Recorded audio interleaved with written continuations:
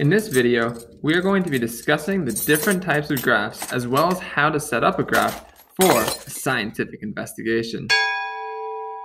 First, let's recap. There's going to be three types of scientific variables. The first is a controlled variable, which are variables that are kept the same intentionally in an experiment. The second is an independent variable, which are variables that are changed intentionally or tested in an experiment. And the third is a dependent or responding variable. These are variables that are measured in an experiment and respond to the changes of the independent variable in the experiment. First, let's look how to set up your graph. Step 1. Identify the independent and dependent variables in your scientific question. A helpful way to do this is to find and circle the word effect or effect in the scientific problem. Let's take a look at this problem statement. How does temperature affect the number of ice cream bars sold?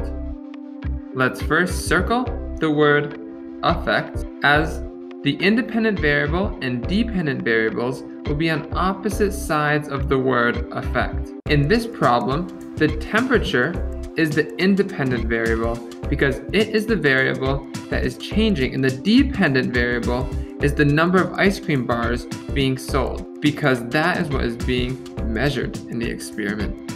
After identifying the independent and dependent variables, it is time for step 2. Put variables on the appropriate axis.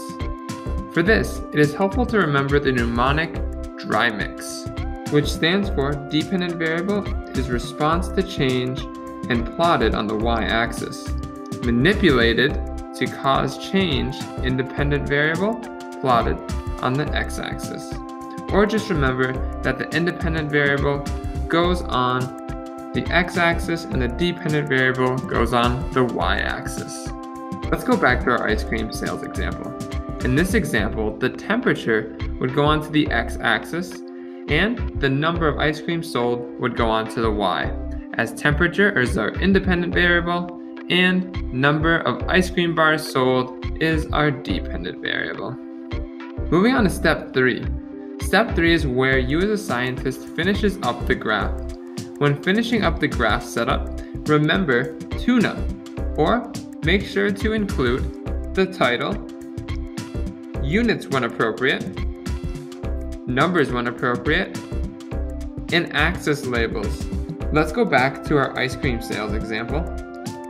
Here we need to first make a title that describes the information found in the graph, such as ice cream sales, or your y-axis versus your x-axis. In this case, number of ice cream sold versus temperature. Temperature here has units of Fahrenheit, so we include that in the label on the x-axis. Then we want to place numbers on our x-axis and our y-axis at an appropriate scale so that numbers are equally distributed and take up the majority of each axis. Lastly, in step 4, you will need to plot the data. Depending on the type of data, you may want to use different types of graphs. When plotting categories such as color as your independent variable, you will want a bar graph. When tracking a variable over time, you will want to use a line graph.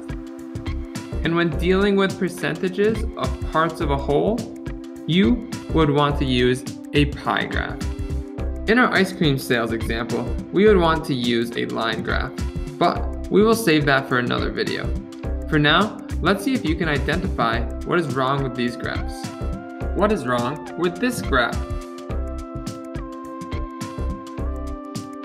There's no title on this graph, and a title is super important in order to tell the reader what the graph is about.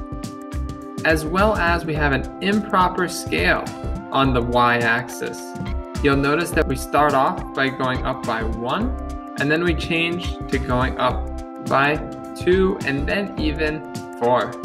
You want to make sure that you are constantly going up by the same amount on each axis. What is wrong with this graph?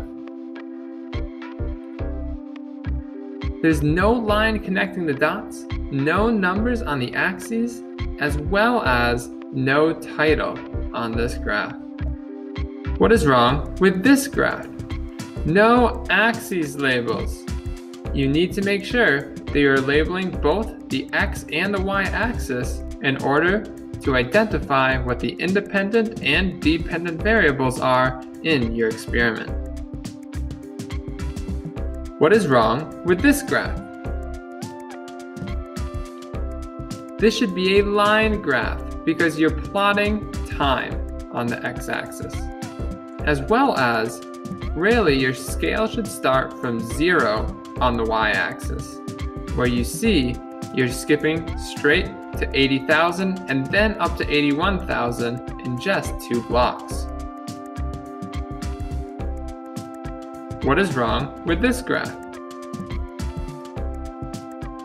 No title, and again an improper scale as you're not increasing by the same amount each block on your y-axis. Now it's time for you to practice on your own.